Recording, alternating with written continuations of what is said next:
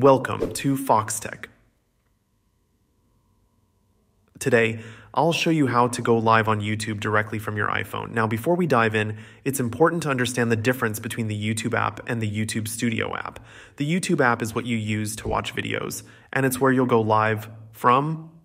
YouTube Studio, on the other hand, is primarily for managing your videos, checking analytics, and handling other behind-the-scenes tasks. You'll need both if you're regularly creating content, but for going live, you'll just be using the main YouTube app. To start your live stream, open up the YouTube app on your iPhone and make sure you're signed into your account. Once you're in, tap the plus icon at the bottom of the screen and select Go Live.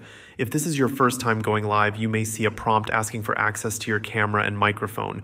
Be sure to allow access so that your viewers can see and hear you during the stream.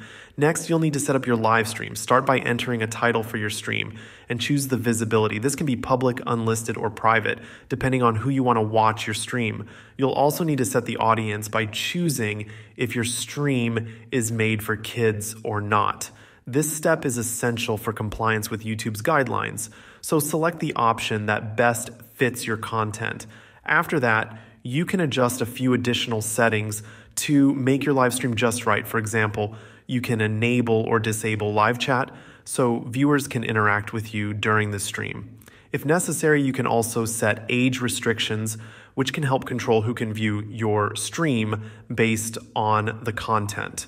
When you're ready to move on, tap Next and follow the prompts to take a thumbnail photo or upload one if you already have something prepared. Once everything is set up, simply tap Go Live to start streaming from your iPhone. And when you're done, tap End to stop the live stream. Afterward, you'll be able to view some basic analytics to see how your stream performed, which can be helpful for planning future streams. Keep in mind that there are some requirements around the number of subscribers needed to go live, so this feature isn't immediately available for every channel. YouTube has these restrictions in place to ensure that channels have some experience and engagement before they go live, which is a good measure for creators just starting out. Thanks for watching, and if this helped you out, please like the video and subscribe to Foxtecc for more iPhone and YouTube tips. See you later.